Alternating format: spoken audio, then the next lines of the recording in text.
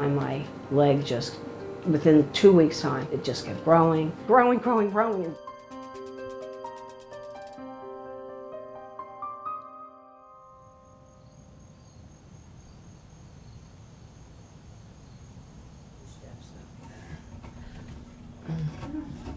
For 12 years, Lisanne has been living with lymphedema, a swelling caused by blocked lymph vessels that made her right leg swell up to 3 times its original size.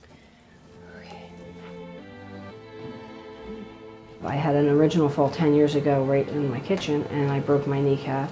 And about a year later, my leg started to swell. I always wore dresses and high heels, and I noticed one week that my leg looked larger than normal and a little swollen. I was like sitting, looking, why is my leg looking like this? I don't really know what I thought it was. I believed it was some kind of a minor swelling that was going to disappear, same as it had come. My house was immaculate, and I exercised every day, every month, more and more and more fluid. The more I'm sitting, so then I gain actual real weight, you know, weight that I didn't have before because I'm not moving. The drastic size of her leg has made it nearly impossible to exercise or even find clothes to fit both legs. I'm on my bed a lot because it's the most comfortable thing for me.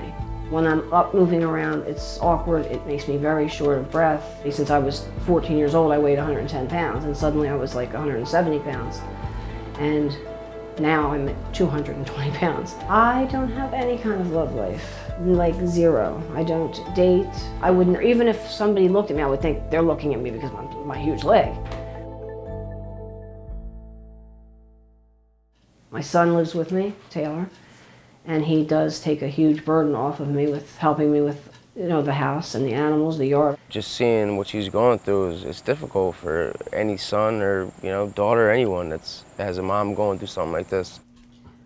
Okay. I mean, she still, you know, fights to try and do, like, activities, but it's just so evident that everything she does is a struggle. I spent a lot of years with no help, so I will not ever be cured of it, absolutely. If they had caught this in the very beginning, like in the first few weeks that it started swelling, and I had gotten with someone who knew what they were doing, yes, it could have probably been stopped at the very onset. It's funny, I don't even remember the word lymphedema. The word lymphedema needs to be out in this world a lot more than it is. I mean, it's still very costly. It is what it is. I'm doing the best I can with a really, really bad situation. After years of struggling to find support for her condition, Lisanne finally found a nurse who was able to help her manage her symptoms. So to hear that somebody was going to help me, I was thrilled. And for the next 4 months, we worked on this leg, and she got it down significantly. The swelling going down in my bottom of my leg has made such a difference.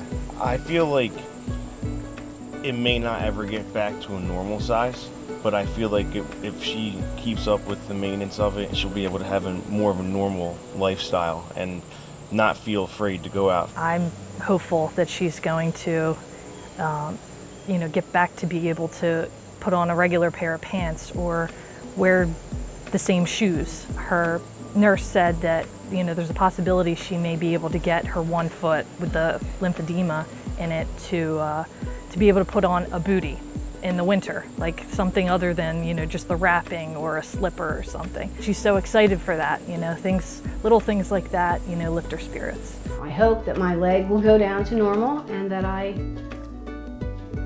just want to get back to the little things. I want to go back to doing the things around my house without looking at it as a chore and looking at it as a joy again like I used to.